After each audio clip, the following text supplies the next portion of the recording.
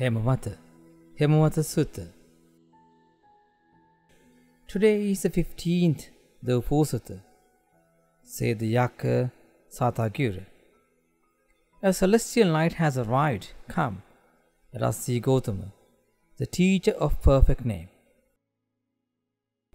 Is the mind of the impartial one, said the Yaka Hemavata, well disposed towards all beings?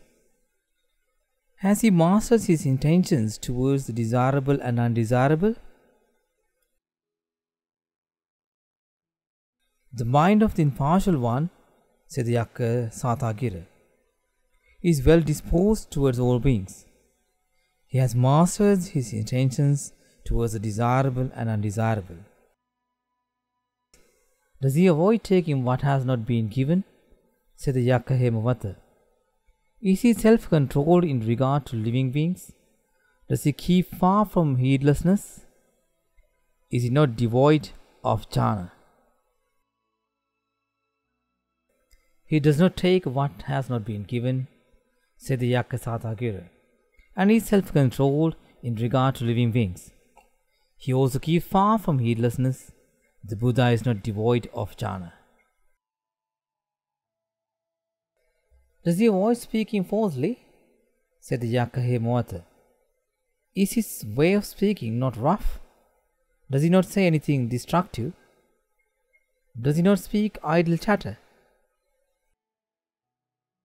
He does not speak falsely, said the Yaka Satagura, and his way of speaking is not rough. He does not say what is destructive.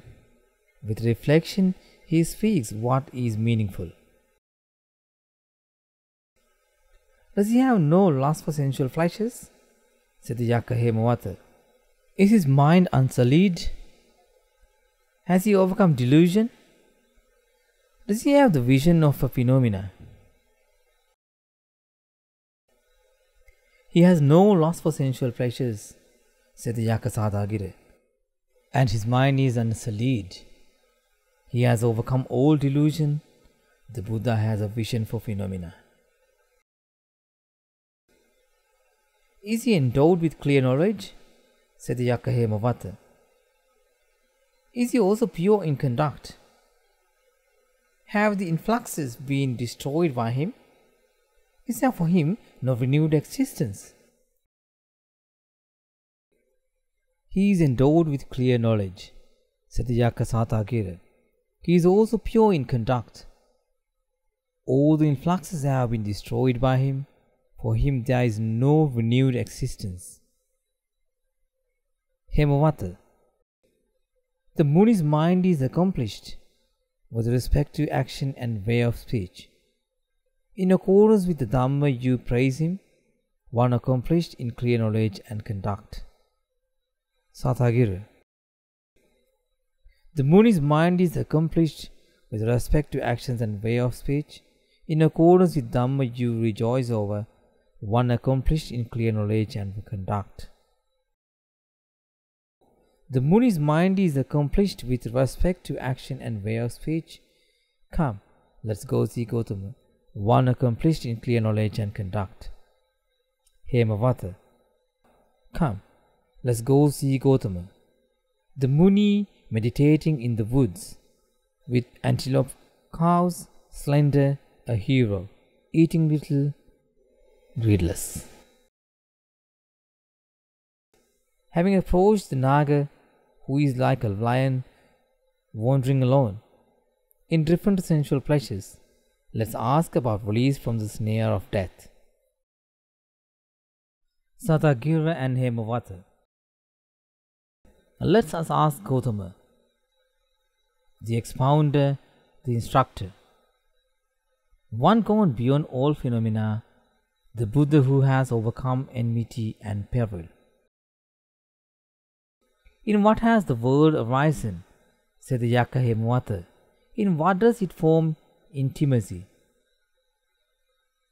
Having clung to what is the world, afflicted in regard to what? In six the world has arisen, Hemavata, said the Blessed One. In six it forms intimacy. Having clung to six, the world is afflicted in regard to six. What is the clinging in which the world is afflicted? When asked about the outlet, tell, how is one released from suffering? 5 stands of sensual pleasure, with mind as sixth, are declared in the world. Having unplugged desire for these, one is thereby released from suffering. This outlet from the world has been expounded to you just as it is.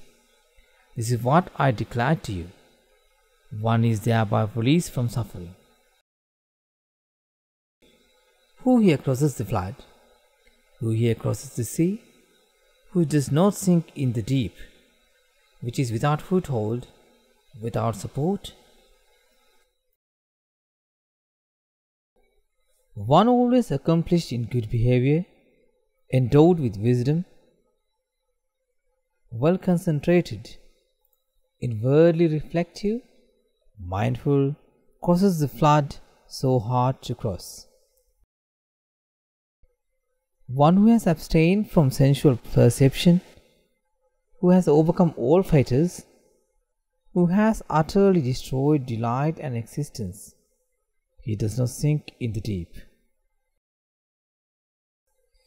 Behold him of deep wisdom, the one who sees the subtle meaning, owning nothing, unattached to the sensual pleasures and existence. Behold him, everywhere released, the great Rishi treading the divine path.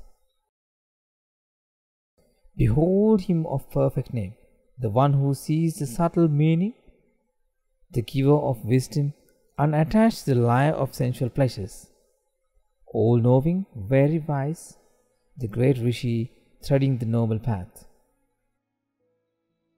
Today indeed we have had a good sight, a good morning, a good rising, since we have seen the enlightened one, one without influxes who has crossed the flood.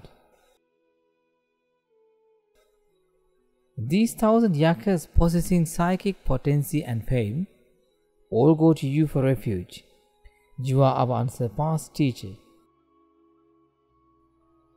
We will wander from village to village, from mountain to mountain, paying homage to the enlightened one and to the excellence of the Dhamma.